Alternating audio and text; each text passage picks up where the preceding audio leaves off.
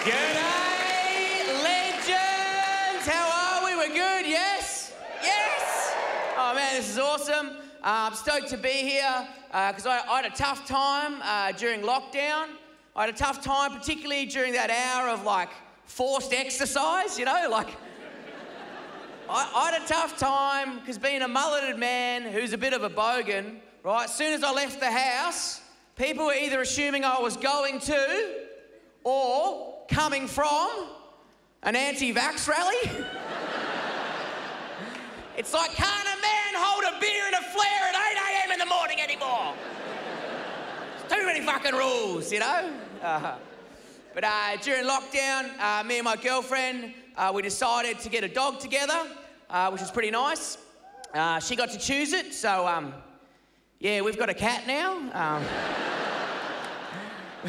we got a cat called Merv, right? He's a bit of a weapon, but right, but as soon as you say to people you got an animal, they're like, oh my god, is it a rescue?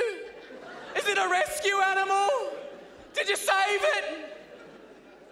It's like, nah, I just paid full price, you know what I mean? Like, do you know how hard it was to get a rescue animal during a global pandemic? There was like 2 dogs left at the RSPCA, and I've never said this about a dog. They were both shit dogs, you know? It was like a greyhound that had never won a race before, and a pit bull that had more trauma than my granddad, and he's been in 2 world wars, you know? Or I'll grab the pit bull with flashbacks, thanks, you know? Just in the middle of the night. Get it off me! It's like, is it a rescue? Every animal is a rescue animal. Have you ever been to a breeder's house before?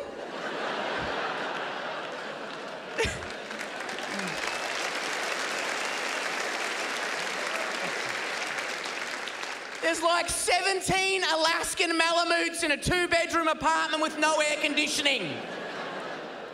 It's like, who is the real hero? The person who got a free dog?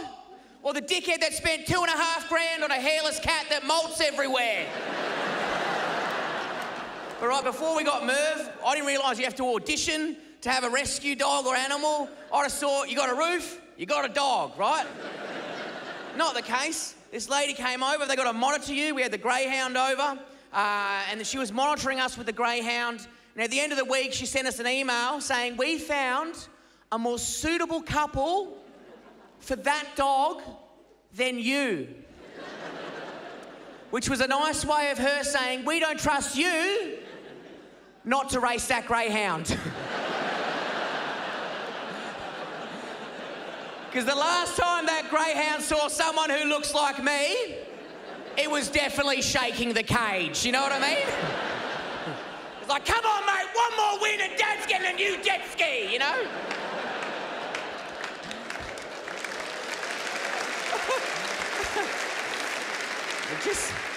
Right, man, like, we didn't end up getting the rescue animal, so now I get wound up. I get emotional, right? If I've got Merv, I'm happy, right? But if I see someone else with a rescue greyhound, I go crazy, right? They're walking around, they got their greyhound, you know, they're patting themselves on the back, you know?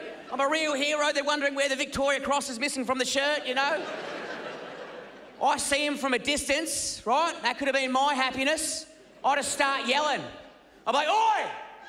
Oi! Is that Magic Mike? Race 7? Bendigo? That fuck owes me money! Just start running after him and the dog. Oh, now can fucking run, can it? Yeah, I'm a psycho.